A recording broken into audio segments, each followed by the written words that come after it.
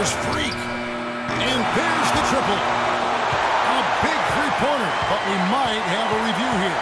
And the officials are signaling for a video review of the last-second buzzer beater. Boy, this game hangs in the balance of the review now.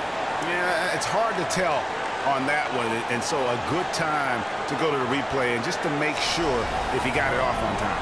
Yeah, and the officials on the floor will make the final determination after reviewing the footage from the NBA's replay center. And we can follow along.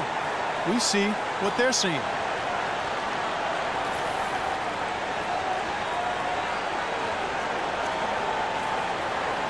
The officials have made their decision. The basket, as we thought, will count.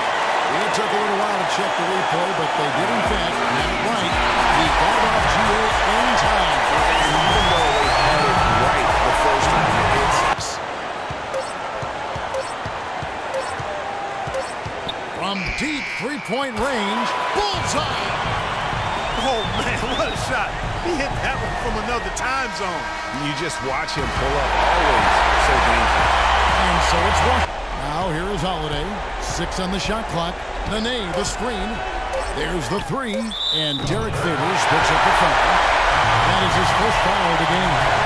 Very well executed pick to give him all kinds of space to get that one off. He sinks the clutch free throw.